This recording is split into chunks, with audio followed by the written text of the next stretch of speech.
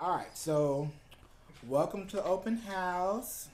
I'm glad you guys are here. Um, and to those watching on Facebook, we are happy that you are here too. Let's open with a word of prayer and then we'll get started. Father, I love you and bless you and thank you so much, Lord, for all that you are. And I thank you, Father, that you are going to meet us here. I thank you for this beautiful space of Aunt Steps, and we just thank you. We bless it, Father, that while we're here, that this house has received this extra favor and blessing because we're just here as simple.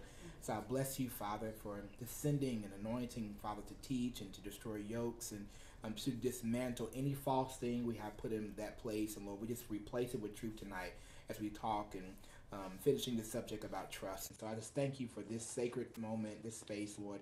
Encounter us here, and we're so grateful for it. In Jesus' name I pray, amen. All right.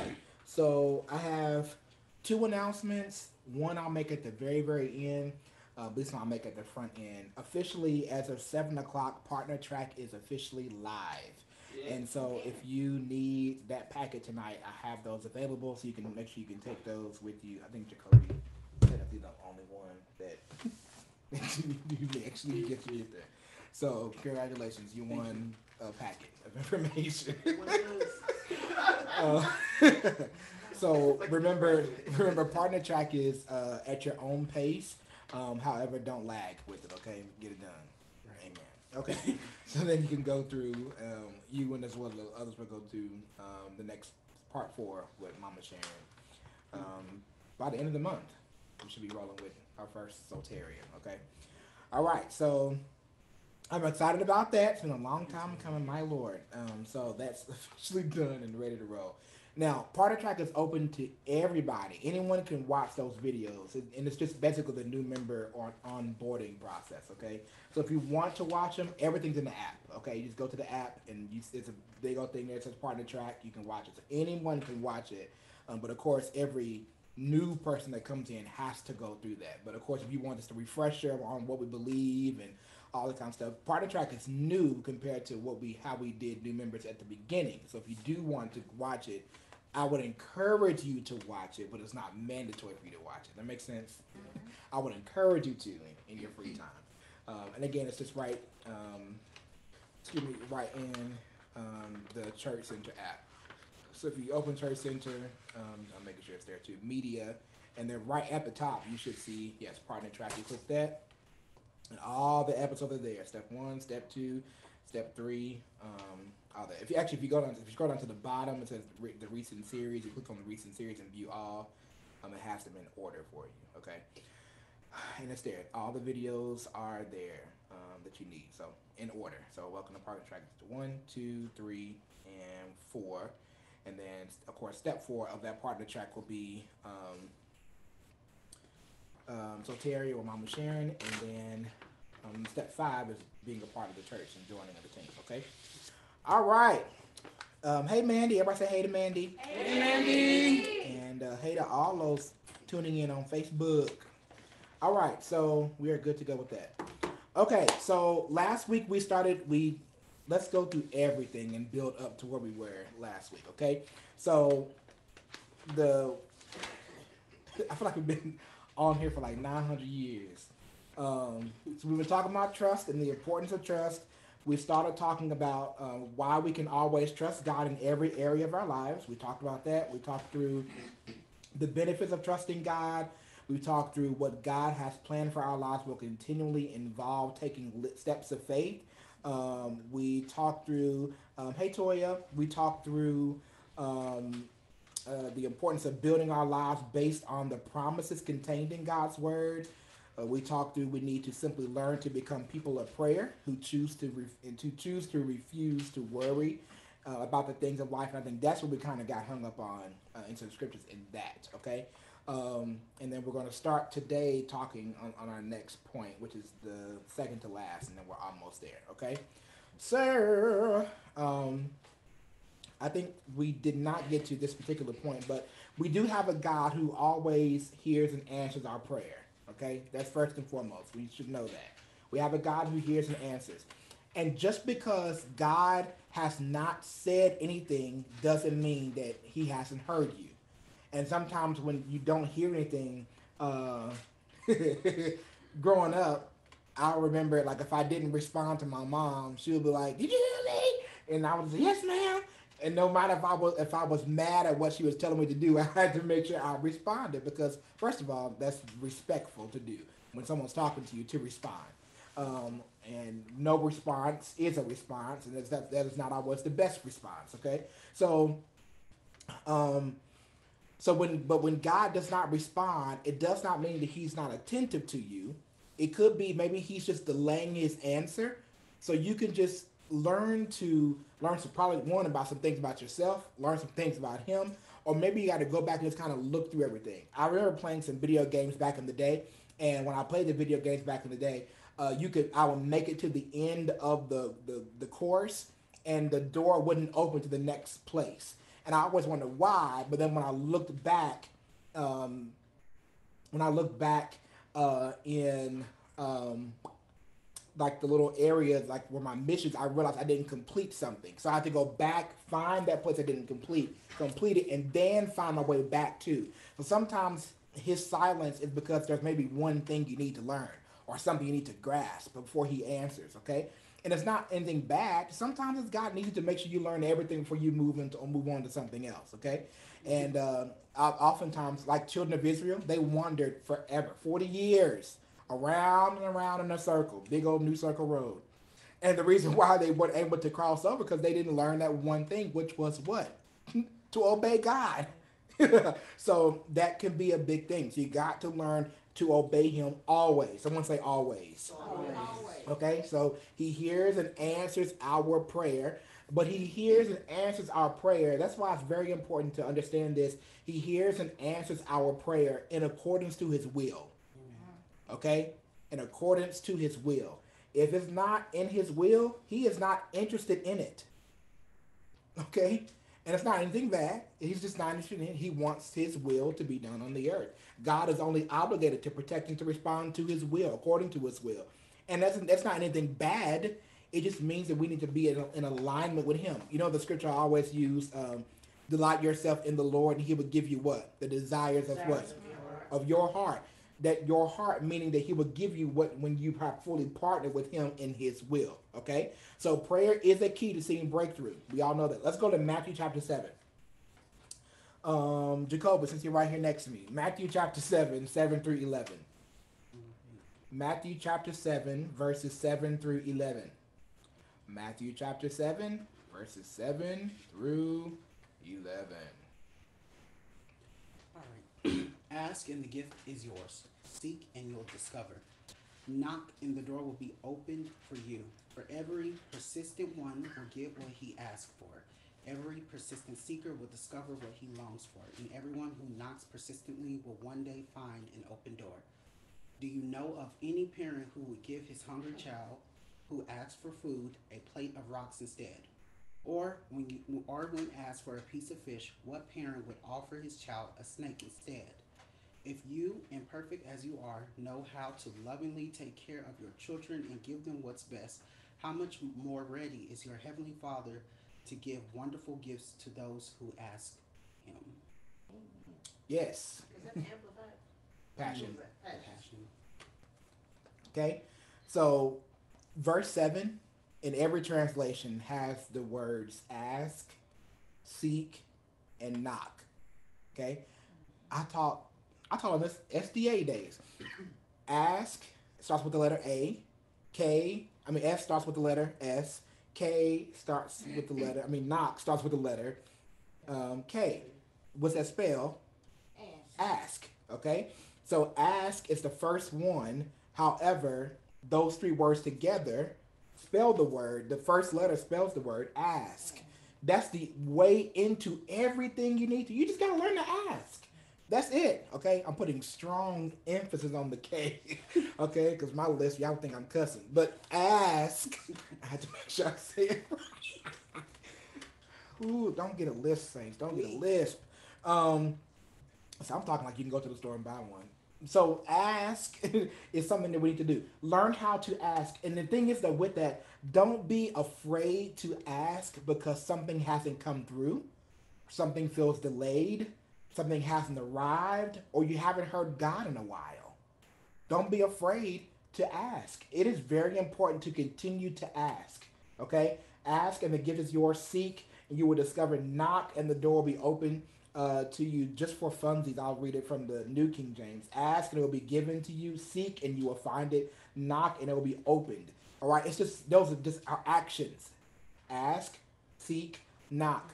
Actions. If you would just learn to do the action, you would always get a response. And the response, though, may not come in the way that you think it's going to come. And that's the tricky part.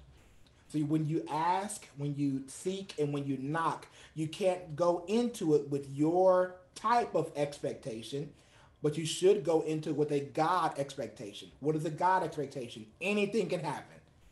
Let's just leave it there. Anything can happen. It's an endless possibility, and you never know. Okay? Make sense?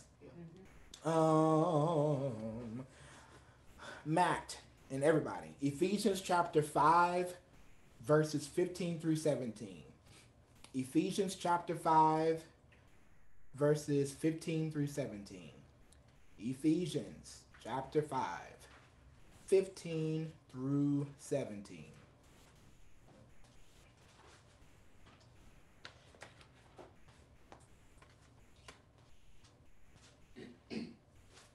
Just go for it. Yes. So be very careful how you live, not being like those with no understanding, but live honorably with true wisdom. For we are living in evil times. Take full advantage of every day as you spend your life for his purposes. And don't live foolishly, for then you will have discernment to fully understand God's will. All right. I think it's self-explanatory. Yeah, and don't live foolishly. Yep. Yeah. I think it's pretty much self-explanatory. Okay. Because prayers to keep and seeing breakthrough and to making right choices in our lives that line up with the will of God for our lives. Okay, so we know we gotta be careful how we live, not being those who are walking around with no understanding, because we do have understanding, and even if you don't have understanding, you still walk. The King James says circumspectly. All right, that you walk right. Okay, even when you don't. So we're not to look as if we don't have any understanding or direction. We just keep going until he says, turn, stop, move, go this way, don't do that, stop doing that. Whatever it may be, just keep going. So that's a big thing to learn. Typically, we think silence means stop, when silence means to keep going until he speaks again. And that's the truth, okay? There are times and moments where I have to trust God because he ain't talking, he ain't saying nothing. But that doesn't mean I stop doing what I do, all right? I just keep on doing. I still go with the last instruction. God is always speaking, whether it's a new instruction or a former instruction, he's still speaking, okay? Every instruction he gives you, gives me, gives us, is always has a voice to it. Even if it's, I don't want to use the word old, I'll just say former, okay? A former instruction still is a present instruction until something else comes about, okay? Make sense? So take full advantage of every day as you, and I really mean that. Take every day as if it's a last, because you never know. All right, treat every day like that. Legit. All right, for me there is no bad day, because if this was my last, I don't want this to be. He left this earth in a bad day. That's not my story. All right, I'm gonna live life and period. Okay, I don't got nothing else for you. Live it. Have fun. Even if you're in a pickle. Find out the word you can have fun and dance on the pickle. Okay, whatever it is, have a time of your life, because again, you just never know. Or it's not, even if it's not about you, you never know when it's someone else's last day. Okay, or something will happen and you wish you had that moment. Live life, y'all. I'm so serious when I say that. Live life. We were talking about piercings earlier. If y'all want y'all, go get y'all piercing, okay? Whatever it is. But have at it. My point is right. My point is, like, just legit. I will tell y'all the story afterwards. This is really hilarious. No, he will not. It's pretty funny. So Can't see the visual.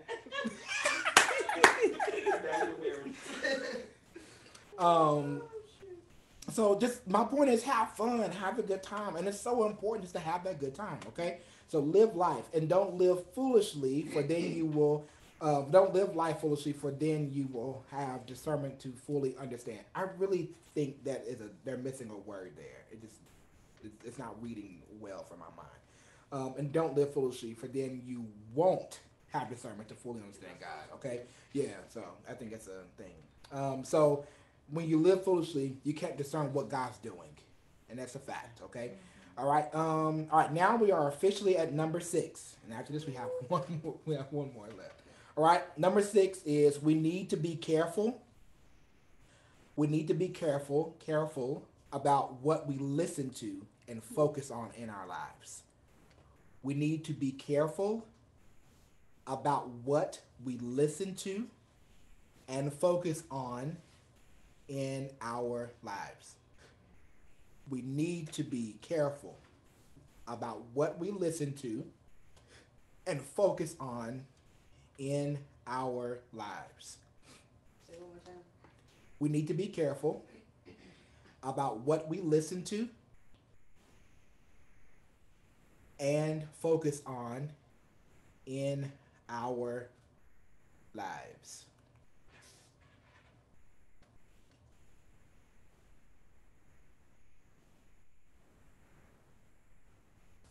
Okay? What's up, Jalen? So, what we listen to and what we focus on has the ability to repurpose us in a negative way or a positive way. If you're focused on the right thing, you're going to be right. If you're not focused on the right thing, you're going to be wrong. Now, our minds have the ability to call a bad thing good because of how it makes us feel. And so then we'll be like, this feels right. So I'm going to do what feels right. Or rebellious tale. And we think that is good. And because it makes us feel right, I won't poke you in your side. Cough it up. But when the truth of the matter is, it can feel right, but it does not mean it's right. It can feel good, but it doesn't mean it's good. Okay? You raise your hand? No. Oh, okay. I'm sorry. So if you think it's right, many are the plans of a man's heart. Okay? Many are the plans. We talked about that thing in here, but many are the plans of a man's heart. The heart has the ability to lead you several different ways, but only a heart that is submitted to God can fully understand what's the right thing to do and what's not the right thing to do. That makes sense? So we need to have people of faith that's speaking into our lives. You need the right people, the right circle. Without the right circle, you will try to contort that shape into something else, all right, or whatever it may be, all right? The other side to this is we need a solid community of people. And hear me when I say this, not several different types of communities of people that we choose the type of community that we want to be with based on how we feel that day or that weekend. Okay? What I mean by that is like having friends that go to church, having friends that like to go and just get wasted, and then having friends like you have these different groups of. The danger of that is that we live out multiple personalities in every single circle, when in reality, God has only called us to live one life, not several different other ones, okay? So when we do that or try to fix that up, we end up listening and focusing on all these different things and get all messed up, okay? So you got to make sure you have you choose wisely who's a part of your life. And just because you're having a moment doesn't give you the permission to mature that moment into something it should not be. Okay? Make sense? Yes? Okay. Y'all laughing at Jacoby. No, we laughing at ourselves. But, oh, Jesus, y'all. Instead, you got some buckets here. Oh, y'all too? All right. Proverbs chapter 13. Kaylee, I'm going to pick on Forky. Proverbs chapter 13, verse 20. You may lose daughter in a minute. Hey. And Kiera, Proverbs chapter 12, verse 26. Say the numbers.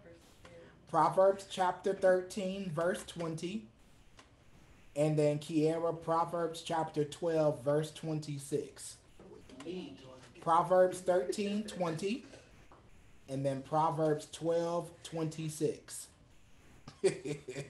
Praise the Lord. Proverbs chapter 13, verse 20, and then Proverbs chapter 12, verse 26. If you choose wisely, you'll always win. If you don't choose wisely, you'll always be in war. Okay? All right, Proverbs chapter 13, verse 20. Let's hear it. Gotta give her a second. He who walks as a companion with wise. Help me. No. He who walks as a companion with wise men is wise, but he who associates with self-confident fools is a fool himself and shall smart for it. Yes. The Passion reads it, if you want to grow in wisdom, spend time with the wise, walk with the wicked, and you'll eventually become just like them. Calamity, verse 21, calamity chases the sin chaser, but prosperity pursues the God lover. Which means if you always walk right, the things of God is always chasing you. You'll always collide with the right things. If you walk against God, you're gonna find yourself kind of being in a lot of darkness all the time. It's not a good plan. All right, Kiera. The righteous choose their friends carefully, but the way of the wicked leads them astray. My Lord, it's just how it is. Okay. Can they hear on that mic from over there? Yeah. All right. So Proverbs 12, 26, one more time, Kiera. The righteous choose their friends carefully, and the way of the wicked leads them astray. Yes. Another translation said, lovers of God give good advice to their friends, but the counsel of the wicked will lead them astray. That's the beautiful danger of having the wrong people in the right seat. That makes sense? If you have the wrong people in right seats, you'll be led astray. Okay? So you need a strong counsel. I only confide in a certain group of people. Okay? Shara was one of those individuals. When something serious is going on, I'm going to confide in her. Okay? I don't have a lot of serious things going on. When I do, I'll confide in her. I'll confide in my mom. Because those individuals have a certain place in my life that I can go to and seek counsel from if I need it. Okay? So something's going on, I'm going to bring it up. But here's the understanding. But they're the right people in the right seats. If I choose some rando off the street and say, hey, what would you do with this life decision? And they say, well, I would just kill myself. And I just take that advice and roll with it. That's stupid of me to do that. But if I have them in an important seat, they'll think, oh, that's correct. You know what? Wow, that's a right thing to do, because you will get messed up. That's why it's important to know who's in the right seats. So we must not allow unbelievers to download on us in such a way that it becomes to undermine our faith, meaning that whoever that you are getting information from is important to make sure they have a relationship with God, because the enemy will always try and bring wrong influences into our lives and make them feel like it's good, okay? So on step, grab Psalm 1:1. Psalm 1:1.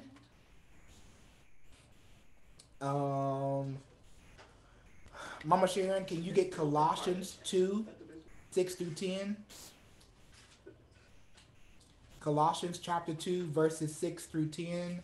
Isaiah, get Matthew chapter 7, verse 6. All right, so Psalm 1:1. Colossians 2:6-10. Matthew 7, verse 6. And Pamela Dorse Jean, if you can grab 1 Peter 5, 8-10. 8-9, excuse me. All right, so Psalm 1:1, Colossians 2, 6-10, Matthew 7, 6, and then 1 Peter 5, 8-9. Miss Roz, I want you to grab Philippians chapter 4, verse 8. Philippians chapter 4, verse 8. All right, let's hear Psalm 1 first. Remember, we're still talking about the carefulness of listening and focusing on the right things, okay? All right, Psalm 1 1. This is the King James Version. Uh-huh. Blessed is the man that walketh not in the counsel of the ungodly, nor standeth in the way of sinners, nor sitteth in the seat of the scornful. Yes. That's how Psalms starts out. That's the first scripture in Psalm. Blessed is the man who walketh not in the counsel of the ungodly. Because if that is the foundational scripture to how the book starts, everything else will work out perfectly fine. Okay? Now notice in Psalm, David had a lot of back and forth conversation, I want to say, with his multiple personality self. However, in him having conversation with himself, he did not have a whole bunch of outside influence of other people. His conversation and his battle was between him, who he wanted to be, and with the Lord. Okay? So it's very, but here's the danger of that though. When you have what you want to be, who you were created to be, battling back and forth with that, you will always have a lot of back and forth with the Lord that's unnecessary. Okay? It's not that the Lord dislikes you and doesn't not talking to you. He's just not going to have conversation with who he didn't create. That's good. This couch is really good. Poor things, y'all. All right, Colossians chapter 2. But give you a hug. Colossians 2, 6 through 10. Therefore, as you receive Messiah Yeshua as Lord, so continue to walk in him, rooted and built up in him, and established in your faith, just as you were taught, overflowing with thankfulness. See that no one takes you captive through philosophy and empty deception, according to the tradition of men and the basic principles of the world rather than Messiah. For all the fullness of deity lives bodily in him. And in him you have been filled to fullness. He is the head over every ruler and authority. It's just that last verse for me, okay? The last verse. He is the head over it all, okay? All, everything. And everything under that has no place because he is the everything. One all be all, okay? Let's always say that. Let's all know that, okay? He is it, okay? I like the King James Version. And it says, and ye are complete in him, Yeah. which is the head What of principality and power. what verse is that?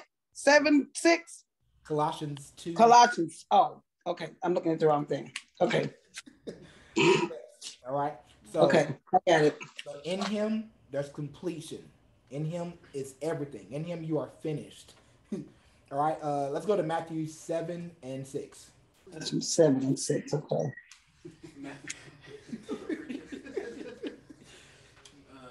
Who would hang earrings on a dog's ear or throw pearls in front of wild pigs? But only trample them under their feet and then turn around and tear you to pieces. That's the Passion Translation.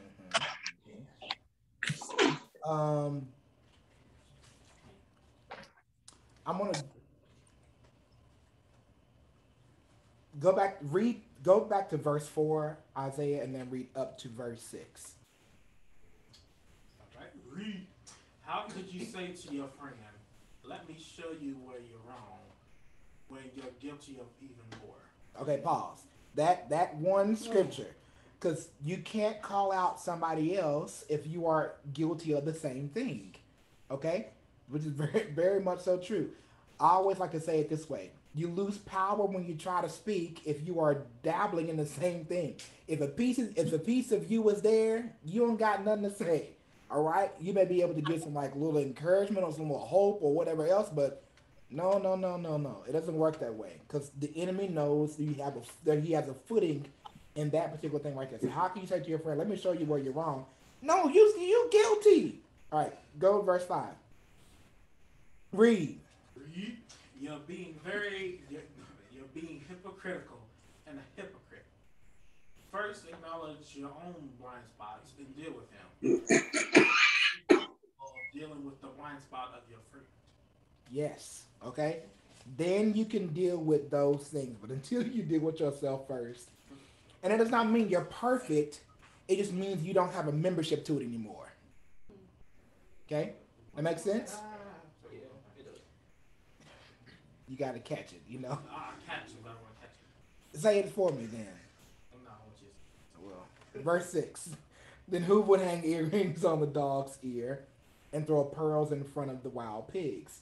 Because again, who does that? That's, first of all, it's just foolish, okay? They'll trample it and then come tear you to pieces, which is, my Lord. All right. Then we get into the rest of it we talked before. Ask, seek, knock, and then doors will be open. All right. Who had 1 Peter 5? Okay. Be sober, be vigilant, Yes. because your adversary, the devil, as a roaring lion, walketh about, seeking whom he may devour.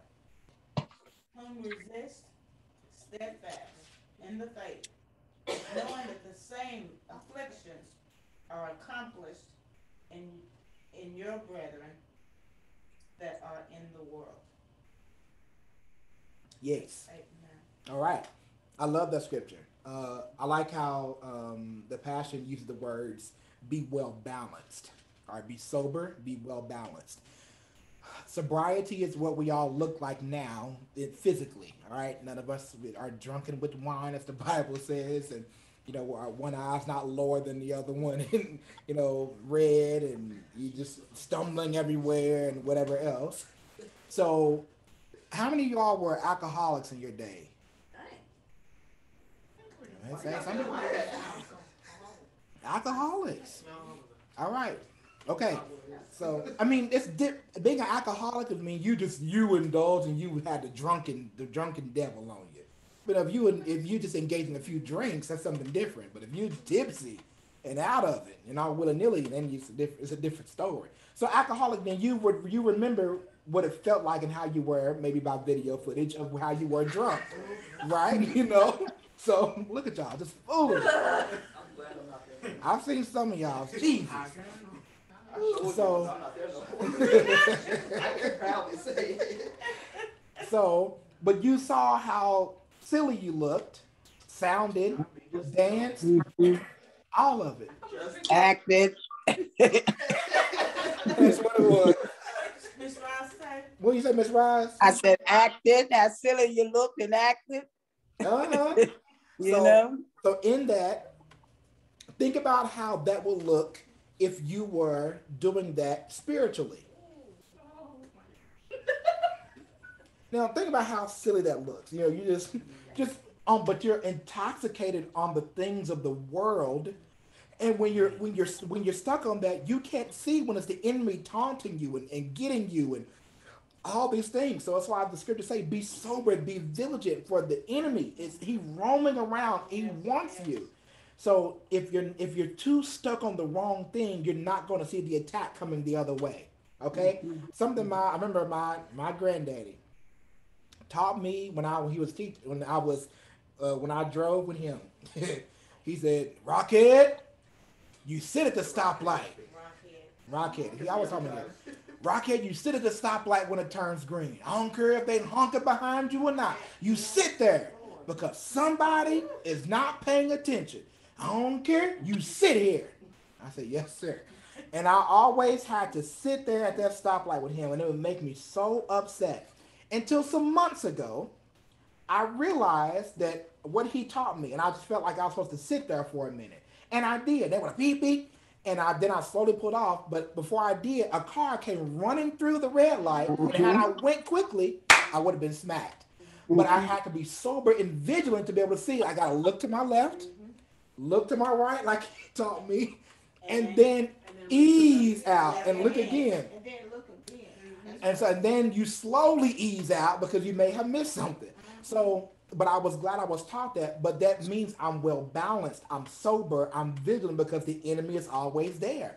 So in that moment, I'm thankful for the protection of the Lord by way of my grandfather and a lesson that he taught me many moons ago, because I would have been toast. Okay? So in that case, the devil roams around always seeking whom he may devour. The thing is though, the devil does not have a favorite, but he will attack everybody. Okay? He does not have a favorite, but he will attack anybody, anyone that he wants to, because he looks. But I feel like the enemy, as he roams around, he only looks for those who are not focused. The enemy will always try to win your day when you don't start off focused on the right thing. So if you're not focused on the right thing, he can have your entire day. Okay? So if there is no prayer or no reading of the word, like to initiate the day or talking with Jesus, more than likely the enemy's going to have a footing in that day. And he does it very cunningly in multiple different ways. Okay? So take a decisive stand, which means you've got to be decided. The devil can do nothing with a decided one. If you are decided, all works well. However, if you're not decided, that's who he comes to attack. He loves undecided people, those who don't make decisions. Okay?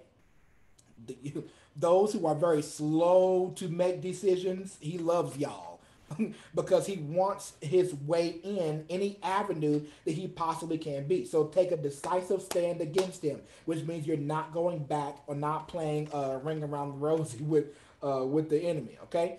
And resist his attack. You resist by legit resisting, okay? Not having conversation with. We don't have conversation with the devil, okay? Because every attack he has a strong and it's coming against all those things. All right. So I spent a lot of time on that, but I didn't mean to. All right. Philippians chapter 4, verse 8. Miss Roz. Okay, I'm going to read from the NLT because I like that book. All right. And it says, let me make sure I'm on 8. And now, dear brothers and sisters, one final thing. Fix your thoughts on what is true and honorable and right and pure and lovely and admirable. Think about things that are excellent and worthy of praise. Yes. Think on those things. Meditate. You got a whole list of things that it's good to meditate on. Meditate on those things. Someone say meditate. Meditate. All right. Number 7. And we done. All right, we must simply. Let me see if I can shorten this because this is real long.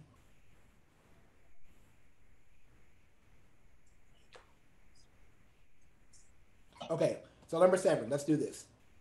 Write down: trust God in every area. So trust God in every area. And then you could, under that, write: refuse to be moved.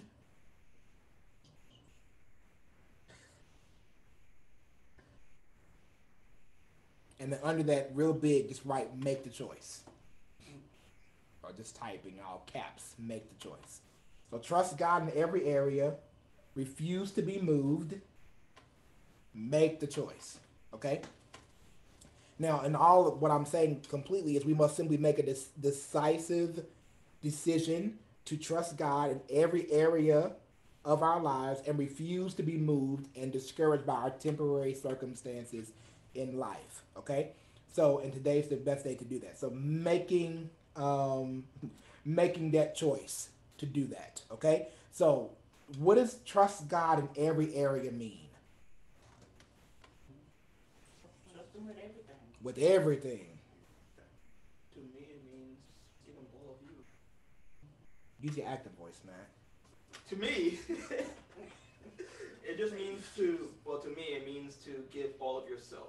Yes. To him. Surrender all. Surrender all. Anybody else? My definition is trash, so it's not true. Every area. Okay? What does refuse to be moved mean? Not swayed. Not swayed.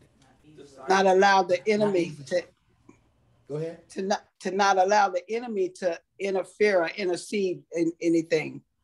Yes. Matt? Decided, disciplined. That's what I got. 10 toes down. 10 toes down.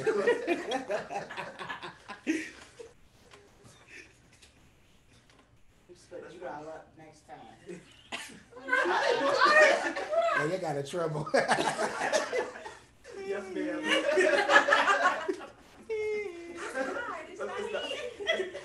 That is not you this Look, I time. got a long, rod you can use from here to You can be in the middle. I got enough of that going. All right. Anything else? Refuse to be moved? A yardstick. Right. Dion said, "Be steadfast." Very true. And then, what does making that choice mean? What was the original question again? What does making that choice mean? So, trust God in every area. Refuse to be moved. And then, what does make that choice mean? So, what does one look like that's fully trusting God in every area, refusing to be moved, and has made that choice and very decided? What does that mean? What does that person look like? Obedience. They should live that life daily and not. I feel like it's something that is would be visible everywhere you go, and you're living that life. That's what you're living. You're living a life that says, "I'm not worried about anything because I trust God." And I'm not allowing anything to interfere with that trust that I have for Him. Mm-hmm. I think it would show up in your actions. Yes. Yes. Yes. Very true. Anybody else?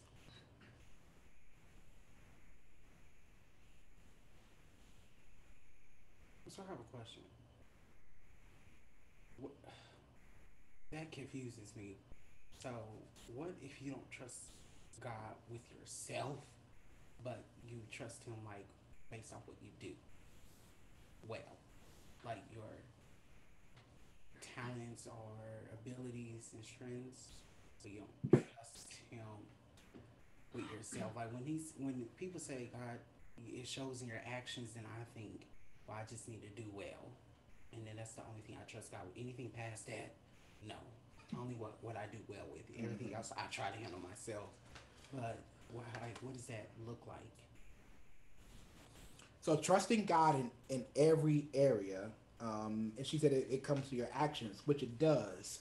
When your life is surrendered, unhindered, not hindered is the right thing to say, but when it's not hindered, when it's fully surrendered to God, it's by default. It's going to show in your everyday life. If I, for example, I genuinely love people. So out of me always comes this bubbly, "Hey, how are you?" Because I genuinely love people. It's not something I strive for. It's just who I am. I love people. So naturally out of me comes love. That makes sense? Mm-hmm. So when my life is so submitted to Christ, out of that, my actions automatically line up. But the beautiful thing is, if I'm submitted in every area, even if I have a mistake, a letdown, what we call failure, doing something wrong, even in that, my heart still knows the right thing to do because, again, my life is surrendered to Him. So even if I mess up or have a bad day, that doesn't change the fact that, like, I don't love God, I don't trust Him enough, or whatever else. It just means I'm a human and I had a moment. But nothing still, because nothing separates us from His love. So there's nothing there that I do that can even take me away from it. That makes sense? Yeah. So I don't have to, so striving or working towards something and being the foundation to it is that slavery mentality, thinking I got to work to do good, to get a badge, or to get a high five, good job, and that never was the case with Jesus. That makes sense? That makes sense, everybody? Yeah. You look confused, Shara. I wanted to hear him ask that question In a different way. But we can go. Ask the question again in a different way. Okay. So basically, what I was saying, I don't trust God past what I do. I feel like trusting God is, I don't trust Him with myself. Basically, anything personal, what I consider personal, like inside. So why? Self, because I've experienced you don't trust people with yourself. You deal with it by yourself. So I don't want to get too deep, but if it has to deal with me, like I can go a person before, but if if it's too personal and it's about me, don't trust nobody with it because they'll just end up hurting you again. So just, but it's not something I do. It's just natural for me to respond that way. So the only time I really engage with God is when I feel like I'm doing well. But with like personal stuff, I don't really talk about it. I don't think about it. Only time I think about it is when I'm by myself. So I don't like to. So I just deal with it. That's However, so sad, though. it is I mean, trash. You know what God. It really The is. mom is coming out. You remember that part in the Medea play when Bam said, "This is sad."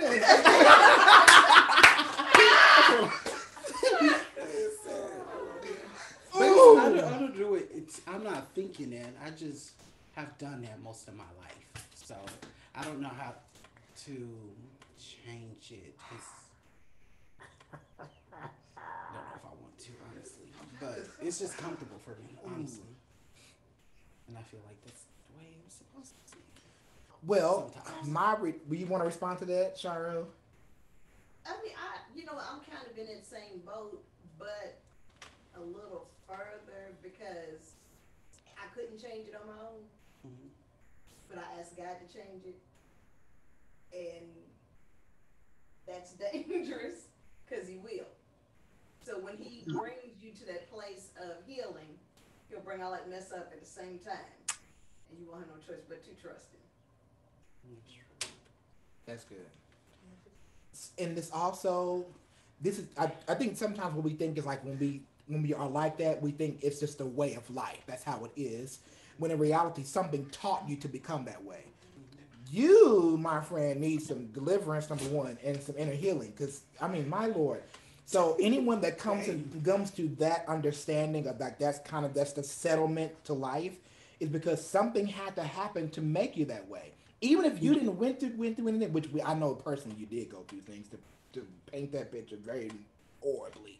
But even if somebody didn't, it could be the way your mom taught you because she needs to be taken care of, needs to be handled. So that's what she taught because it's all she learned from a negative experience or a negative circumstance. Make sense? Mm-hmm. And that's all they know was to teach you that one way because that's all they've ever known. And so that's why I just think that people need to be healed and hopefully start bringing kids into the world. Because if not, you're gonna ruin generations at a time. All right. So I just, ooh, my Lord. That burns my biscuits. All right. When people just, I'm having a baby, but you just so broken. And when you are broken, you cannot adequately raise a kid in the way it's supposed to be. Okay. That's why we need the Resilience Academy. All right. Talk about it. Anyway, Don't speak that. I guess to add to the conversation. Mac, you made me lost it. That's your. I made you. So a lot of times,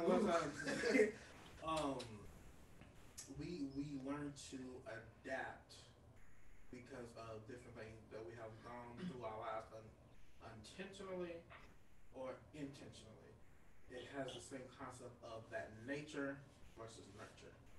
There are things in us that we do so automatically, and there are things that we do that are all called learned behaviors. So listening to Jacoby, it is a learned behavior because that is something that you had to adapt to get through life. And then also, it goes back into a control thing where you trust them with your skills, you trust them with what you're good at. But the thing that you're not good at,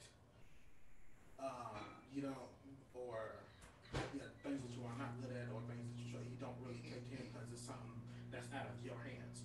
So you equate God in yourself. So in a way, unintentionally, you have created yourself as your own God. Mm-hmm. It is like, if I can't fix it, if I can't do it, then it absolutely cannot be done. And then so it goes through a whole nother level of healing and deliverance. But that is how you learn how to survive. Mhm. That is how you learn how to function. Because if you did not do it, it was not going to be done. I think about it. Growing up, it's a silly example, but when there was no food on the table, or my parents decided to go out and eat, I knew if I didn't go in there and fix me a piece of chicken or something, I had to do it because if I wasn't, I was not going to eat. And like I said, such a silly example, but that goes with how we look at ourselves, how we deal with ourselves, how we handle stress, how we handle hard situations. We learned negative ways to deal with it. So when it comes to doing the things of the kingdom and things of God, there are some things that we cannot do because of that standard, and because of that, it's just like, well, lost out in space. We don't know what to do. Oh, I can't do this anymore because it's against the word of God. Oh, I can't do this no more because I'm a Christian. It's just like, so we have to relearn and retrain ourselves on learning how to deal with bad situations. Okay. Making a lot of sense. Yes, so praise God. Great house. That was good. Anybody else? Make sense? Yes, it makes sense. Right. A lot of sense. The great thing is you have time to handle it. Yes. Amen. All right. So trusting God, refusing to be moved, making that choice, all three of those working together is a very great thing. Is my point for saying all that. Okay. So we need to continually commit to remaining to what God has called us to do in our lives. Okay. Everybody know what they called to do in some way, shape, form, or fashion. Somewhat getting there, almost there, Yes, sir. working on it. Okay. So as you do that, God will continue to meet every area. Who hasn't read? Everybody's read here, right? Yes, everybody's read.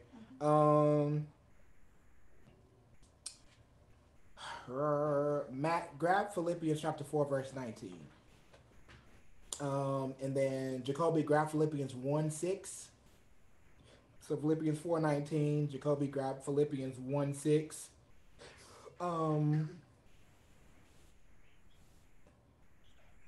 Kiera, grab Psalm 37:5. And then Sharo, grab Psalm 37:23 through 24. So Philippians 1:6, Psalm 37:5. 4:19. Huh? That's 4:19. You're 4:19. Yeah, you're 419. Philippians 1:6, Philippians 4:19, Psalm 37:5, and then Psalm 37:23 through 24. Okay? And just put your thumb right there and hold it. So I want Philippians 4:19 now, though. Okay. I am convinced that my God will fully satisfy every need you have, for I have seen the abundant riches of glory revealed in me through the Anointed One, Jesus Christ. Yes, read it one more time. I am convinced that my God will fully satisfy every need you have, for I have seen the abundant riches of glory revealed to me through the Anointed One, Jesus Christ. That's the passion. Yeah.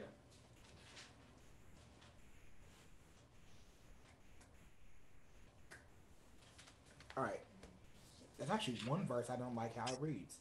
Surprisingly, I'm gonna read it from the NLT. And the same God who takes care of me will supply all your need from His glorious riches, which have been given to us in Christ Jesus.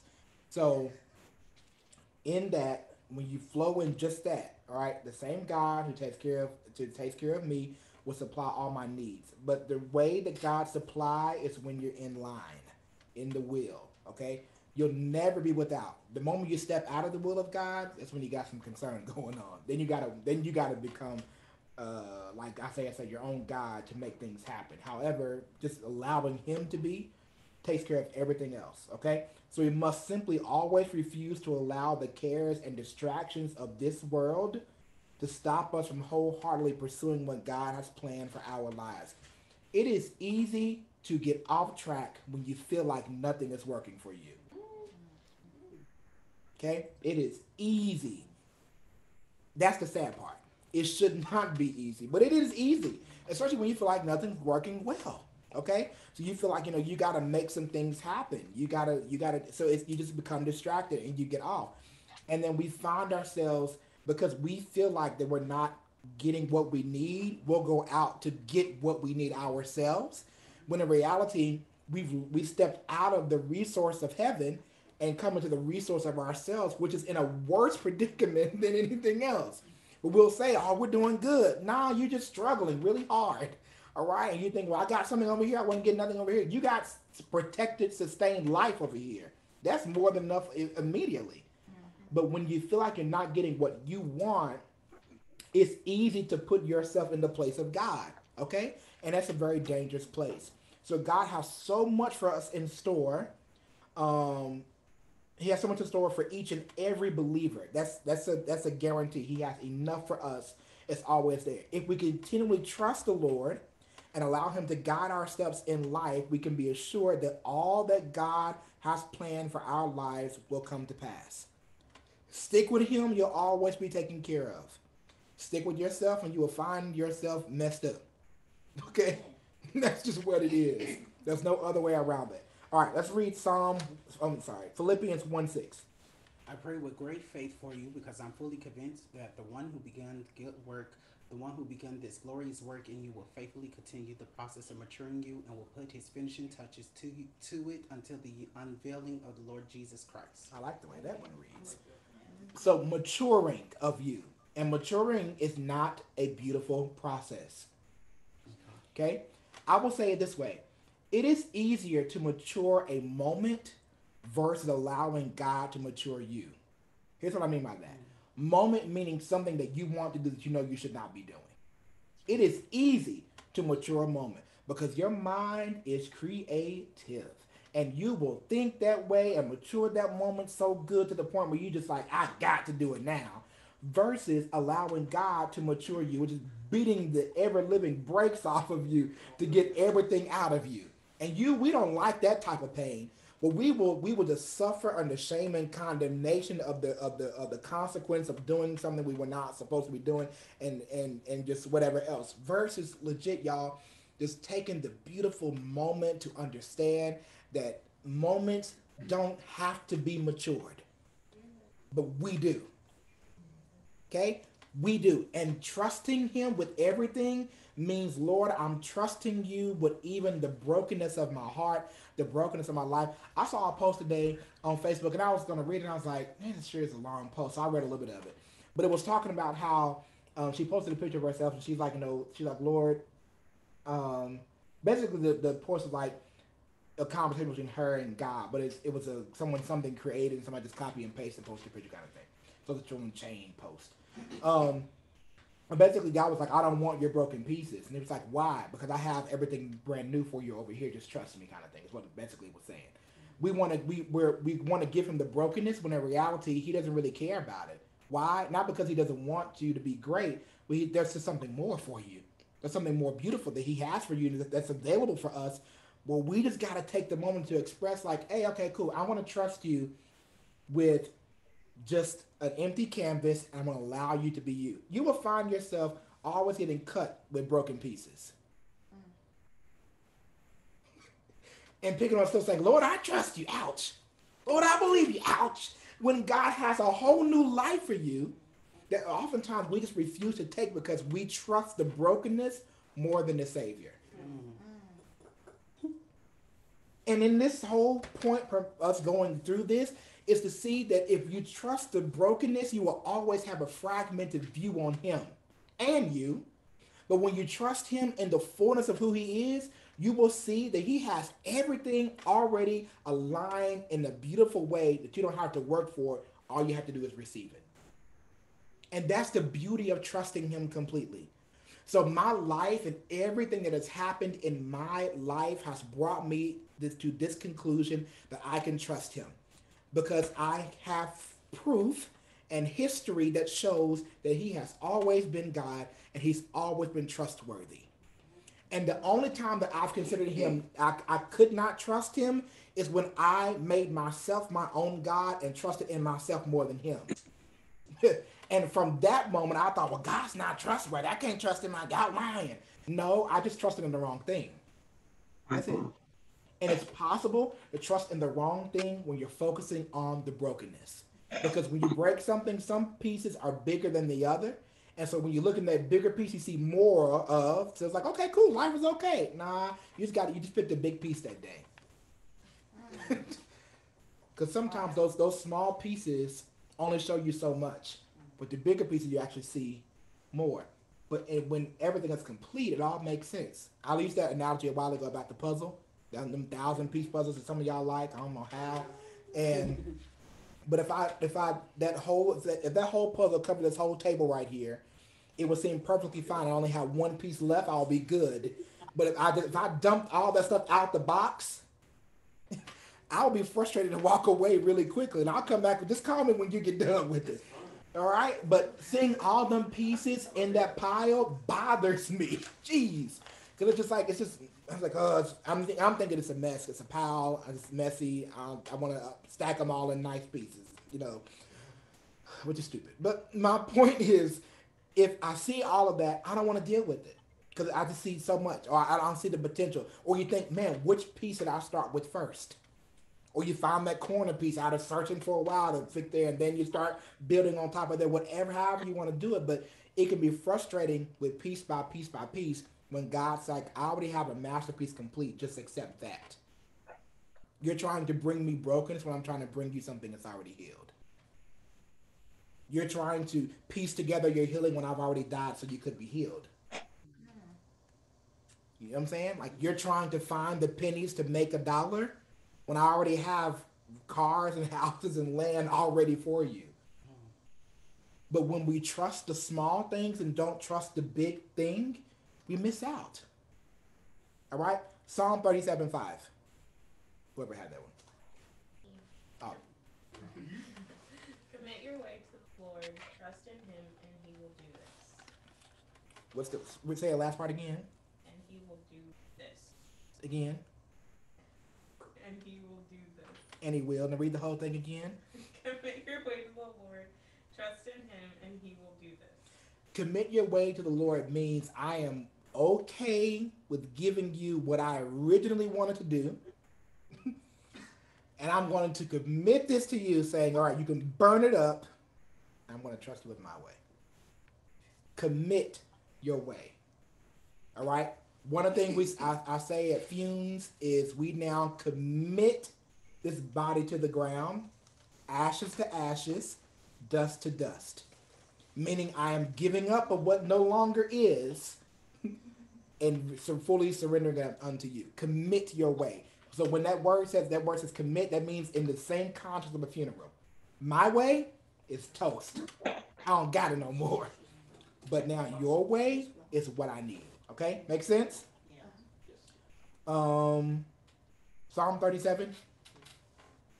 A man's steps are established by the Lord, and he takes pleasure in all his ways. Though he falls, he will not be overwhelmed because the Lord holds his hand. It's just I think what I really want to hone in just for a second on is though he falls, he won't be overwhelmed, which I want that to give you some relief. You're going to have moments, and that's okay. Okay?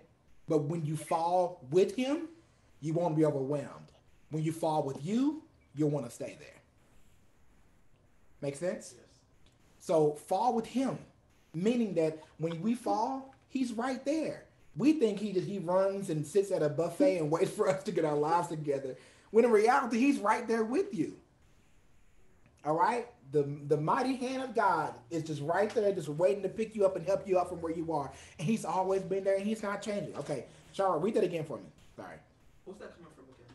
Psalm 37, 23 through 24. A man's steps are established by the Lord, He takes pleasure in his way. Though he falls, he will not be overwhelmed because the Lord holds his hand. Right there. Just trust it. I feel like that sometimes the Lord allows falls until we realize that until we fully understand that he hasn't gone anywhere. Just me. I feel like that he allows them to happen just so we can see that he's always right there and that he hasn't left and that he hasn't changed his mind and he's always holding our hand. Which means that you have an option to pull on his strength or to pull on yours. And last time I checked, he's a lot stronger than a lot of us. Always. So commit those ways to the Lord. And then when you do commit those ways, the scripture said that we find pleasure in his way. And if you find that, man, you're really set. So commit your way to the Lord. Whatever your way is. And I'm done. But I want us to look into that. Ask yourself, like, is there anything that I'm doing that is my way? And if it is my way, will you make the choice today to give him full permission to take it, ruin it, and give me something better? And that takes a lot. For some of you all, that takes a lot of thought. For some of us, it's easy. But for some of us, that's a very difficult choice. Because we want to be in control. We need to have the final say. We need to know the outcome of this. And if we think that we have a foot in it, then it's going to be all right. But in reality, our footing is making a huge mess. Mm-hmm. Okay? All right. Thoughts, comments, questions. Or in this case, concerns. I think this was really good. I think it was a great night of assessing ourselves. Because a lot of us don't like to think about ourselves, don't like to look inwardly, but it forced us to, in order to move forward and to really be obedient and give all of us this time, not just like the little part that we want to give and hold on, but like give all of us. So I think it was a great night just to reassess and repent, turn away, and move forward, and not like dwell on it too much. Just move forward in this, so we can see us walking in our future and what we can be, who we can become. So yeah, I think it was great. Personally. Personally, for me, it was, like Matt said, it was looking inward,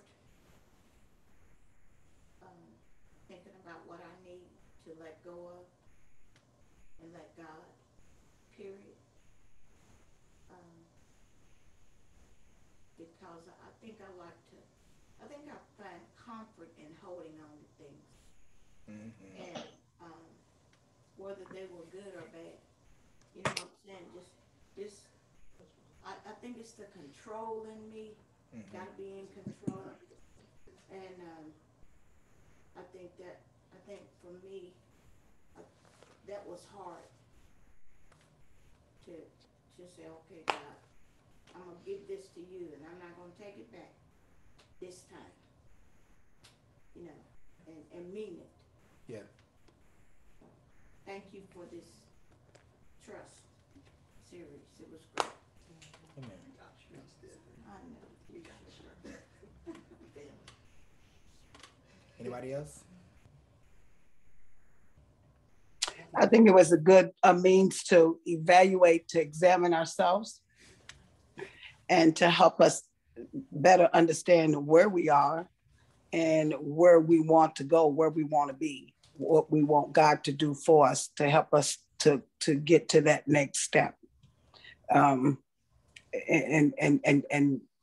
to be able to do it sincerely, because we say it, but we've got to learn to do it and stay with it. That commitment is very important. So it's helping me to examine myself more. And I need that right now. I need that. So. And it's teaching obedience too. Mm-hmm.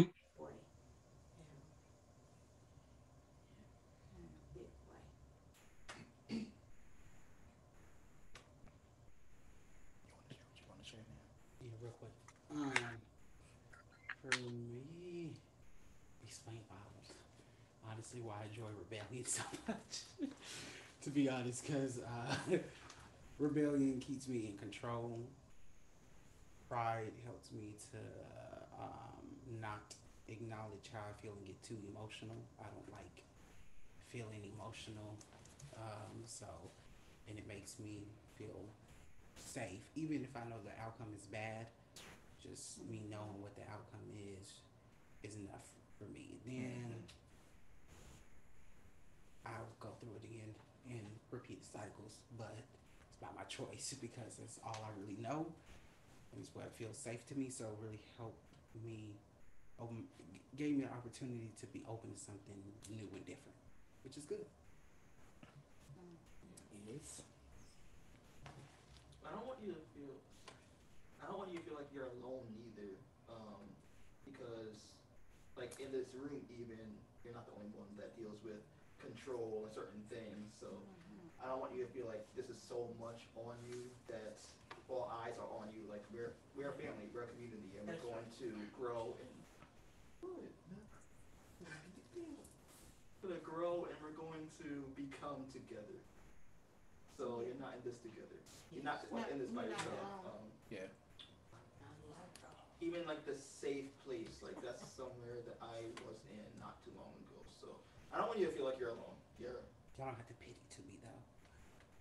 Y'all don't have to be bad for me. I can duck it out. No, we're a community. We do this together. That's what community is. Okay. We're gonna work on it.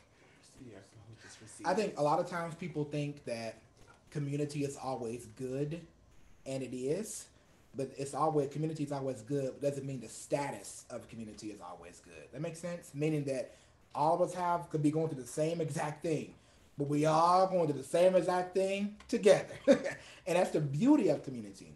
Like legit, there's always somebody that may be going through something similar or has recently come out of something similar or has overcome it completely. We all got a way to testify and say the same thing, all right? And I think that's beautiful. That's one of the beautiful things about true, honest community. We don't fake the funk, all right? The thing that I love about Revive is it's a no judgment zone. Yeah. I mean, I really love that, and it's in all of us. I think it's just in all of us. We're not judging each other. It's just all laid out there. It is what it is. Period. Because we all learning and growing together. And we all understand that we all have broken areas and we're trying to all fix those areas and we're trying to do it together as a community. You know, because you went through this doesn't mean I haven't been through it. I may be able to help you through that, but then at the same time, I may be going through something different and somebody else may be able to help me through that. And sometimes it's just knowing that we all in it together helps us through it. Yeah.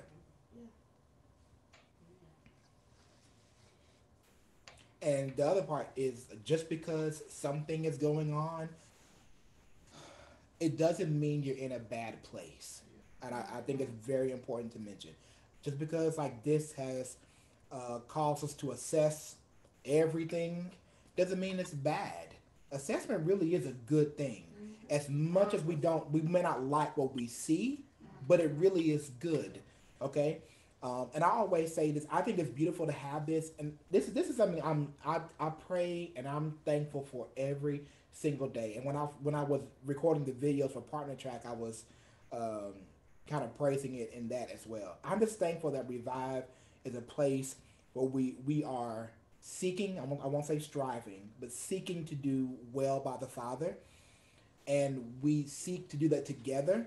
And that even if something is going on, because I told us, Lord, I don't want the church that looks good, but in reality, which is trash on the inside. And there are several churches like that. And I told us, I never want our church to be that way. And he has honored that so far. And I'm so thankful that we can sit around the table and say, okay, let's get us together. And on Sundays, we still have phenomenal encounters. But it's still the grace of God saying, I'm with you, walking with you while you're working on this at the same time. I just think that's beautiful. And that's how it should be. that we're always working that way, that we can be a whole church, a healed church together. All right. And I just think that's beautiful, honestly. And I'm thankful for you all that's willing to commit to this process of just going through it until we get to the other side. I'll tell you all, it does not feel comfortable all the time. Okay, I get it. I understand. I go through process. You go through process.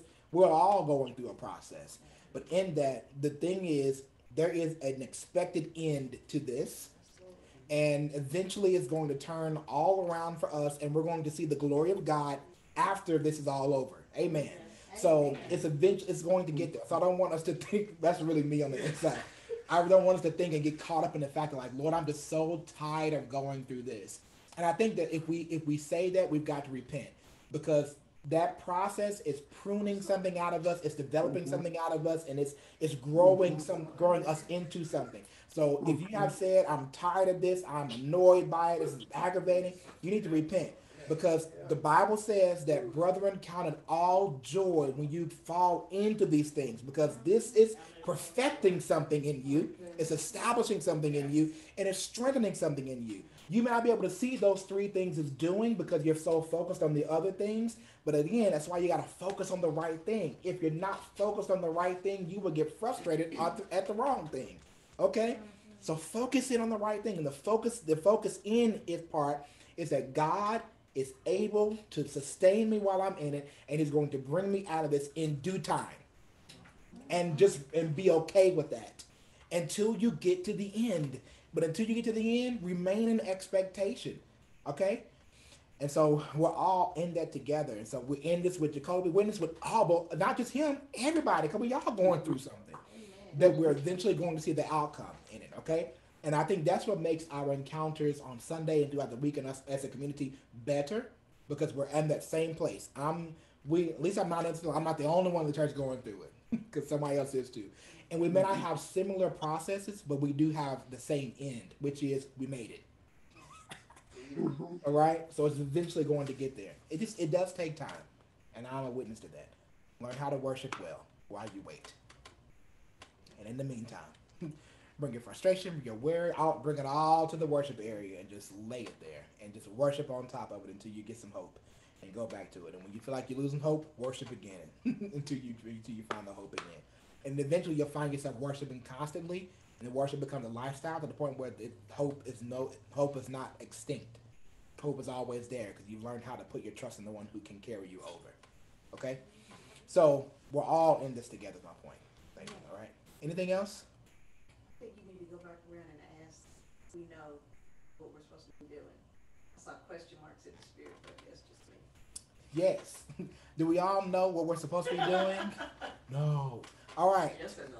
Yes and no. Okay. No, I did. And when I ask that question, it's like to say what you're supposed to be doing, meaning that what kind of twofold. What in your life is supposed to what are you supposed to be doing in life right now? And then what are you supposed to be doing in the kingdom, church, serving in any way, capacity. Those are the things we talk, like those gift assessments. Those are something we mentioned about that.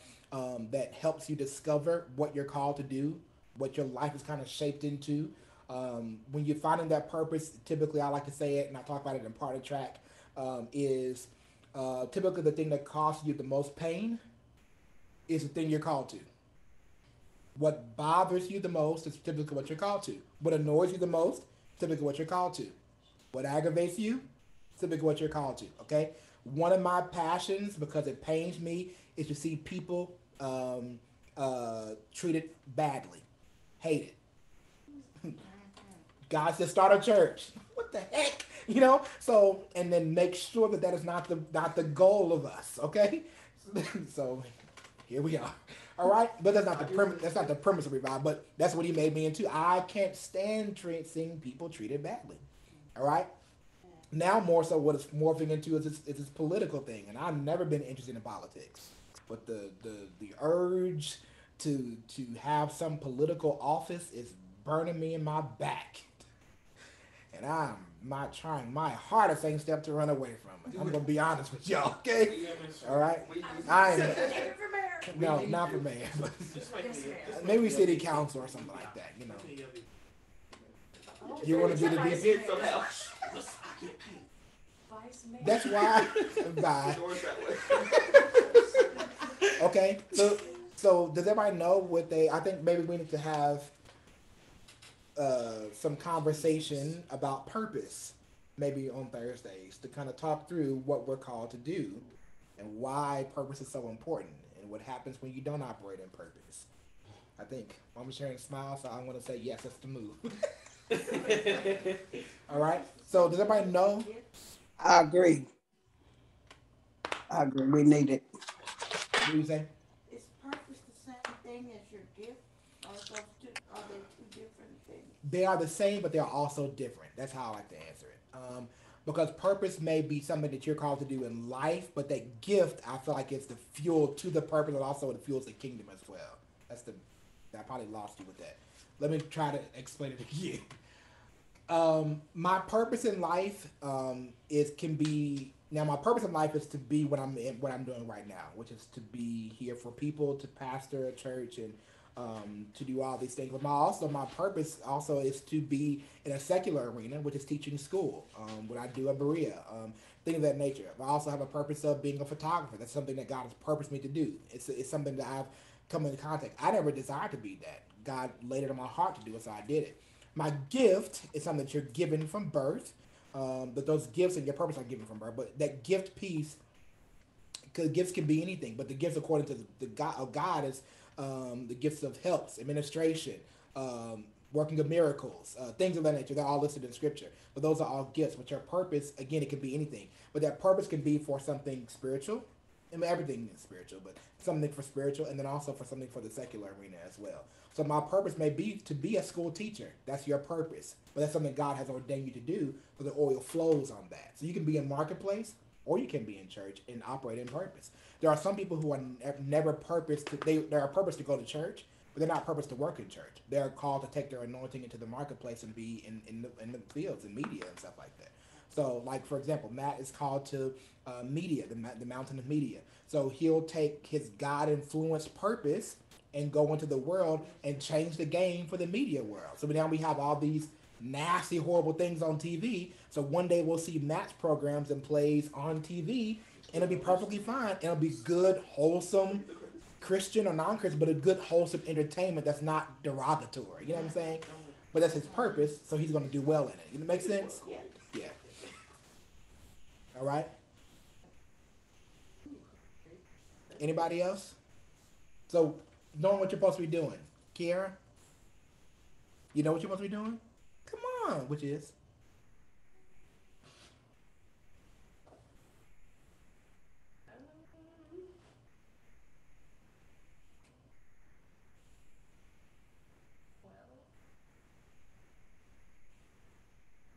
When you were talking about that, all I could picture myself as doing is I'm in the middle of opening up my own boutique, and Let's go. I've been putting on the back burner because I've just been scared that I'm not going to make sales or not going to be good enough or all this other stuff.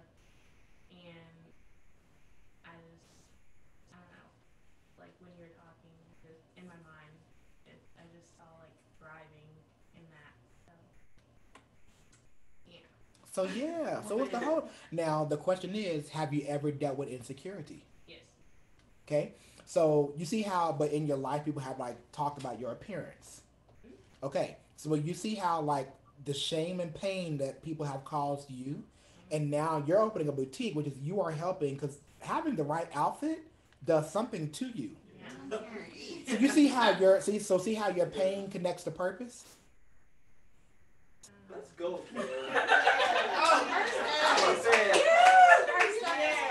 I'm a fan.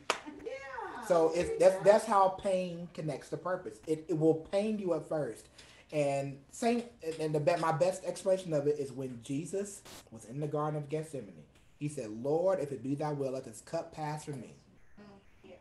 Nevertheless, not my will, but Thine be done." Okay. Now that nevertheless is where pain meets purpose, and that purpose is always on the other side of it. Okay. So if I am learning, if I can, so your Lord, I don't want to do this because I'm not sure if I'm going to make sales, whatever else. That's your Lord, if it be Thy will, let this cup pass. You pressing the go button on all this boutique stuff is the nevertheless, not my will, but thine be done, and then you become a fancy millionaire and whatever else. And then you have the ability to have so many things in stock to the point where you can go into troubled areas and marginalized areas and fund maybe little girls who don't have any clothes to start with the school year. Now you can just give all of these eloquent pieces to them, and they don't have to go to school being afraid of being made fun of. You change the game. So you rip the head off the enemy from all of these young girls being bullied, all this stuff, and now they have this confidence that changes everything. All because you were made fun of when you were little. Ain't that something? That's how pain connects to purpose. All right. So do you have the name of your boutique? Yes, it's Beautifully K Boutique. It's what? Beautifully K Boutique. Beautifully K Boutique. For Kia. Oh. I love it. Great. We'll support you. I'll support you. I'll let people know about it. Wait, you got stuff for men? No, not yet. That's what I'm saying. I think support. Well, I can let people know.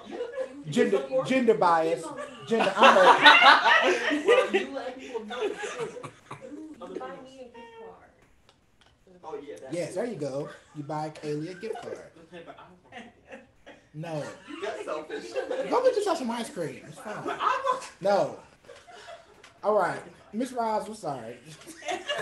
Okay, I'm all right. All right. Anybody else? Kaylee? You working on it? You're the question mark? Jesus. I'm the lost sheep. Miss Roz, you just talked to me last week about what you want to move into. I know. Yeah, so we good. You good. Praise the Lord. I know, but I don't know. Okay. Okay, we're gonna celebrate Miss Ross. Miss Ross came to me last week and talked about the women's ministry and how she's been feeling a burden for that, and she really wants to get that moving. Yeah. I've been working on ideas too. And she's been working Even today. So eventually, after we talk and get this in process, she'll be stepping out of children's ministry and be moving into that. And that's what she wants to do. Okay. So that is the beauty. It's the process. Remember, we got a process we got to get to. We got a process. We're gonna get there. But that's the beautiful thing, right? We're coming into purpose. But now, mind you, you retired you used to work. You worked with kids forever. So that was a push into that. She had a burden, a pain for something, and she devoted years of her life to that. And so, and you still sub too sometimes, don't you? And so she still has that's there. So it's always a part of her life, okay? And so, but seeing women in the way that they are and seeing them fully matured and grown and unifying women is something she has a passion for, because I'm sure there's something in her life that pulls her into that. That makes sense? Yeah. So we celebrate that. That's a good thing. All right? I love it. All right. Who else? Oh, Kaylee? My bad. There was the question mark and I'm good. No. So so we got to figure out what pains you. You're trying to find a pillow to hide. Yeah. So we got to figure out what pains you to the point of pushing you into that purpose, which there are several things that pains you. And we have to narrow in to see maybe which one is for now, and then what others evolve in, or how they can all be in something together to create something into something right. So for Kaylee, you have racial things bother you, when people are mistreated bother you, homeless bothers you, not in a bad way, but like you really want to be a strong help for them. So we have several different things. All of them seem to deal with people. I love people. She loves people. And you love especially older people. So there are several things we have there that can be talked through. So we got to figure out what there. Okay, so can somebody chime in? What do you see, or what could you possibly see Kaylee doing that involves people? I have a question before we do that. So every time I take my gifts tests or whatever, Like, I thought I knew what I would do, but, like, and every time I take my gifts test, I get the same answers every time, but I'm like, I don't think I can be all these things at once, and I'm confusion. And so, I don't really, I think that's where I get confused, because I'm like, there are so many answers here, and then I'm like, it's like the puzzle pieces for you. That's me, and I'm like, let's just put all these in a pile and just. Mm-hmm. So yeah, I don't know. I think I just get confused and hung up. I am very analytical too, so I'm You like, are. well, there's so many of these things, and I don't know which one of them is true. And there's a 97% here and a 97% here, but there's a 98, so maybe it's that one. And I'm like, I don't know how to do that. I'm 23. I don't know. So Okay, so here's my suggestion. Okay, so my suggestion is next week we officially start this conversation about purpose. Okay, and everybody's homework is to go home and to think about and write a list. Bring it next week of everything that pains you. we The- got time. We got time, I'll be through deliverance on Sunday. Maybe the list will be shorter. maybe so. But pains you meaning like what move pain means what moves your heart. Okay, that's what I mean by pain. Pain what moves your heart. So when you see it, it bothers you. When you see it, you have strong compassion for it. Or when somebody comes around dealing with that, just something about it just does something to you. Okay? What gets to you? What What gets to you? what gets to you, yes. So make sure it's not an annoyance though. We don't want to write down bring your annoyances. what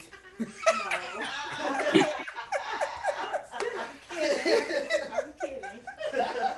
Okay, so write down what pains you. Okay, so for me, that part was people. Okay, I hate seeing music done incorrectly. Oh, it drives me up a wall. So I'm called to that. That's one of my mountains, music. So I love music and seeing it done correctly and sung correctly is a very important thing to me. Okay, things of that nature. Okay, I hate to see church done bad. So that's where my apostleship comes from, to plant churches so we can have healthy models of churches. Jesus, okay? So revive church all over the globe is our mission, our motive, okay? So of good, healthy, thriving churches, okay? Counseling, when people are not whole and healed, it bothers me. So still talking about that next degree with the Lord, okay? So things of that nature that just it bothers me, okay? So one day, Dr. David Simmons. One day. Okay? Huh? And the cost goes up. All right? Okay, so next week, we start this conversation. So I think this is good. One thing I love about open house is that open house, the Lord gives an agenda for maybe a few weeks or something. And then we somehow find our next in conversation. I think that's really good because I'm not just teaching something that, yes, you can benefit from, but it's where you are. And I think this purpose thing is very important. So I think it's really, really good. So thank you, Shar, for going back to that question. All right? Anything else? I think it was good. I think it's good. Next week. Yeah. I don't want it to end, but I'm excited. I know, right? Next week. Okay. I have a prophetic something to say, and then we'll I mean, it's not nothing like that per se. All right. So I was at Walmart yesterday. Y'all trust me? Yes. Some of y'all didn't shake your head and say nothing. Y'all trust me? Yes. I gotta be that. I passed. Thank you, Miss Roz. So I was at Walmart yesterday, and I was in a grocery side, and the Lord screamed and said Listerine. And Tiffany actually, I know you don't like. but I was in, and so I went back, and I felt led to grab the gold kind. Okay, so I was like, the Lord said to share with you all, and I was like, why am I sharing this? And so on the way over here, I looked up what the gold Listerine is really good for. And so, of course, the gold kind is the most nastiest kind. Jesus, the Lord is Christ. But it is the original formula. Without stuff, it dates back to the original kind. However, there is recent lab-based reports that Listerine mouthwashes have activity against enveloped viruses, including coronavirus. So what I feel like that is going to come up next is something with the mouth, with corona. It's going to be a very peculiar case, but someone's going to out that this Listerine has something in it that's going to be helpful to rinse and guard from germs and stuff like that, and it's going to run out, and we all going to be out.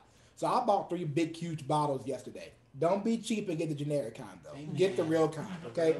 Now I did compare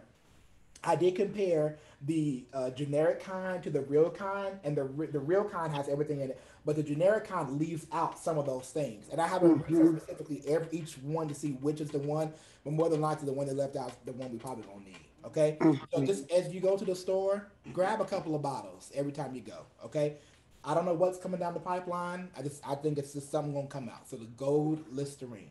Okay. I've had to Instacart that this week, Listerine products this week. But that one? I don't know if I picked up that one this week, but I don't think I've seen the gold. I used to hate, and the reason why I hate it because Debbie always used to use it. Debbie Jackson, Big Deb, she always used to use that stuff, and she just switched it around her mouth. I'm like, how can you keep that stuff in your mouth past 2 seconds? This stuff is nasty. So start using Listerine, okay? All right. So whatever it is, the Lord is saying He's saying something. Listerine. I've never been screamed at Listerine in my life in the gold kind. All right, and I use the Crest kind, but Listerine. Huh? Yep. So the gold Listerine. Okay. The gold Listerine. Okay. All right. Any questions on that? Just trust me at what I know. All right. I'll just know what the Lord says. The gold Listerine. Just get some. Okay. If you can't find it, then send out a SOS to all of us, and if we at the store, we're gonna pick some up for you. Okay. I bought again 3 green bottles. Okay. Gold. Of the gold. Excuse me. And the funny thing is, like, Johnson & Johnson is the footing of Listerine. So, but the Johnson & Johnson vaccine has proven to be really trash. However, like, but the Lord, at the beginning when Johnson & Johnson said that we're going to start making stuff, the Lord said to watch Johnson & Johnson. And so I think it's not the vaccine because clearly that stuff is trash. But this Listerine, though, is made by. So I think Johnson & Johnson, I think that's why the Lord said to watch Johnson & Johnson, because that maybe they're good footing back in the door because they're out right now. But so yeah, so Listerine, the gold kind. Just get it, all right? Walmart up the street from my house. You can get it legit anywhere if it's there, but I think something's going on because it's disappearing from shelves everywhere. So I don't know. I think it's like $5, 5 something. And I'm going to ask somebody if you get me some because I'm having car trouble. My transmission is going. When I hit the light on Sunday, he said it could go at any time. He said it might last 2 or 3 years and it might just go out anytime. So, I got to start looking for a car. And I'm in the midst of doing that, but I don't have the inkling of how to get started, but I'm gonna get one. I'm trusting and I'm just trying to be still and let the Lord lead me. So if y'all out and about and you bring me some Sunday, I'll bring you some money. Okay, bring me about 2 or 3 bottles. I'm like David, the big bottles. I'll have it already here. And Miss Sharon, I need me and you to have a conversation if you would call me on the way home about Sunday.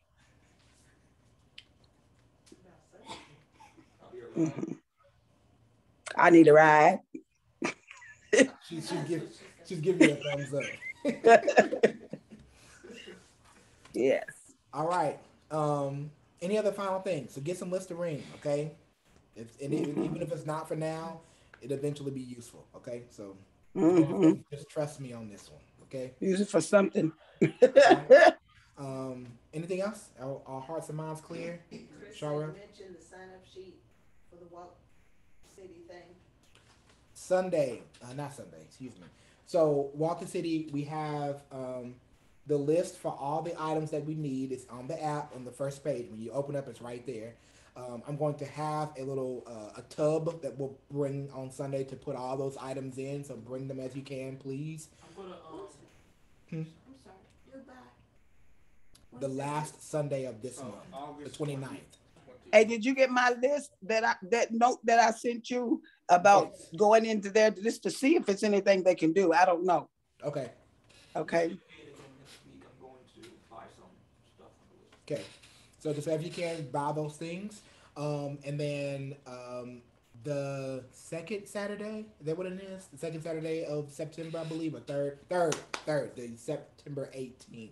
18th. Going out and walking around the city. So we need all hands on deck for that. And if you can't walk around and stuff like that, we have some other alternatives that we can work out to help get ready. Like for example, like packing the bags, like putting those little baggies together to give the homeless, stuff like that. We can kind of entrust it to other people. Soon to be announced. Huh? Yeah, the date is soon to be announced. Isaiah's working on that for us. All right. So the last Sunday to get all the stuff in is the 29th. Packing day, yes. Okay. Do we have any idea of how many we're trying to pack for? You said 30 to 35 bags. Okay. I have enough for 30 to 35 bags. So, Okay. that whole list in a bag for 35 people, is that what you're saying? Yes. Yes. Everything on that Something along those lines. Sure. So everything that's on the list is going to be in each bag. So Right. we're trying to get like small things. Like if there's a notebook on the list, like a little small notebook from the dollar Okay, store. small. Yeah. Yeah. Okay. The little tiny ones. Yeah. I You hear should that, have Rob? said that. Yeah, When you everything. say tiny, you like one subject? No. Like the little tiny ones from The Blues Clues notebook, little tiny So joint. basically, travel size. Oh, I bought the big one subject notebooks. I mean, if you get the big ones, we'll use the big ones. But I prefer The smaller ones will be. just so. It's But y'all easier. want the smaller ones? Yeah. I saw somewhere where they had a little pack of the small ones, like Yeah, 3 we in a have little pack. of them. Yeah. At Dollar Tree. Okay. And what is this for? Tell me interesting. The homeless, to hand out to homeless. What you talking about? Yeah, something like that, or even smaller. Yep. Let me say it. Oh, But if you already bought something that's bigger, we'll take it. like this. Well, I already bought something bigger, but I'll see what I can find on the smaller list. They have 3 packs of notebooks at the Dollar Tree. They have, Caleb said they have the little 3-packs like that for at the Dollar Tree. Okay. Okay. So that's just for it to hand out to those around. And if we don't have complete bags, it's okay. We'll just use what we have and make them work. And so what about like the deodorant? Are we getting the little pack, the little things of deodorant? Small Okay. of everything. Just travel Okay. size of everything. Yeah, Yeah. travel size each. Okay. Yeah. So if we have more than 30 to 35, are we going to use them for that day or save them for a later date? We use it for the day, and if so, we just give out 2 bags to one person. I'm sure they can use it for sure. Mm-hmm. So Okay. is it a targeted group of 35 people that you're doing? Or just We're still random? working on that. However, like Kaylee kind of has some knowledge of targeted areas that typically homeless people are. So we'll intentionally go to those areas and say, this is for you from us, kind of thing. Okay, so if the ones that I bought, the bigger ones, because I bought some ink pens and stuff too, you can separate, but the big ones, if you need it for classes or anything that you're having, just use them for that. Okay. They didn't cost but $0.25. We'll make it work. So I mean, I don't care. I just, I thought we were getting those. So. Thank you. Mm-hmm. All right, we good? Is everybody clear on that? All right, cool. Let's pray. Father, I thank you for tonight's study about trust. And I bless you, Father, just to have a group of individuals who are willing to come together to assess their lives. And I just thank you, Father, and just declare that we are not going to be down or sad about what we need to work on. Yeah. But Father, I thank you that you've given us the opportunity to give this and yield this over to you. And so, Lord, we just make the conscious choice to collectively, as a body, as a family, as a community, just to hand over our brokenness. And Lord, you're handing us something full and complete. And I thank you, Father, that we are good enough for that. And we say that we're good enough for that. We don't have to try to alter who we are to make that work, Father. You already call us good. And so I thank you that you look upon us and you see that final piece that's working and moving and shifting in the kingdom of God. And I thank you that because we have things going on, does not make us a bad person, nor does it make you look at us any bad way. You love us in spite of. And Lord, we are so thankful for that. And so, Lord, I thank you that over this room, you are blessing us and you are establishing your kingdom in us. And Lord, build us up so we can be everything that we are called to be. And I thank you that although we have things to work on, that does not change your status about us. And I just thank you, Lord, that you have great things planned for us, that our destinies are secure in you. And I bless you, Father, that we're going to work on forgiving ourselves, letting things go, relinquishing control, stepping out of agreement with rebellion, and coming into the fullness of who you are and what you have over our lives. And so, Lord, we just say thank you and we say yes to you, Lord, for what you have planned for us that is good and not evil. It's perfect, and there's an expected end to all of this. And so I thank you that we're going to, so you're helping us. You're teaching us how to worship while we wait until this is over, until we can see the other side of this. And I thank you, Father, that we're coming out of agreement and repent for anything that we have said that speaks negatively about our process. And I thank you that even in our frustration, you're still God. And so I thank you that, yes, although we get frustrated, we get irritated about some things, teach our mouths just to be slow to speak, that we may not speak anything ill against where we are, but just that we say, Lord, I just trust you until we see this over and done. And so I thank you that there is a goal to have us better. And I thank you that you're working on us so we can achieve that. Thank you, Father. So, for Lord, and for whatever Listerine is for, Lord, we just thank you that when we go to the store, we're going to be able to find it. And I thank you that there should be no lack in our houses for whatever is coming. And so I bless you for insight and for revelation. And I thank you for the spirit of wisdom and knowledge. So we bless you to protect us as we travel to our destinations. And I thank you for keeping us all in perfect peace and perfect health. In Jesus' name we pray. Amen. Amen. All right. We love you, Miss Roz and Chris. Love you all. Love y'all. See you Sunday. Sunday. Lord's willing. Bye.